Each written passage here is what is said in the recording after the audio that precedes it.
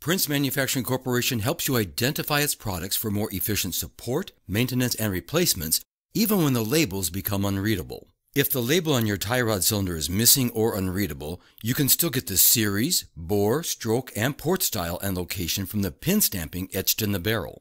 The same holds true with our welded cylinders. Labels may be temporary, but it sure would take a lot to blot out pin stamping in the metal.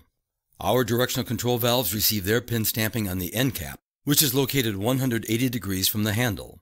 Other types of valves, like flow control, selector, and relief valves, will be pin stamped on the body or a main bore plug. We place a casting number on our valves and valve sections for situations where you need to identify a valve family. Let's track C630 by going to princehide.com, activating the Support tab to reveal product identification, then click. Scroll until you locate C630 to learn this is a Series 20 section. Once you are armed with the model information, you'll want to activate the Products button. From there, you can open the appropriate catalog pages. If your goal is to repair a product, activate the Parts Book or Parts Manual. There you'll find every component visually depicted, itemized, and its part number specified, including the packing kit.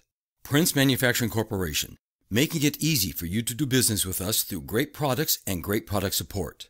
Be sure to subscribe to our channel to receive notification of our latest videos, and take a moment to like this video if you found it helpful.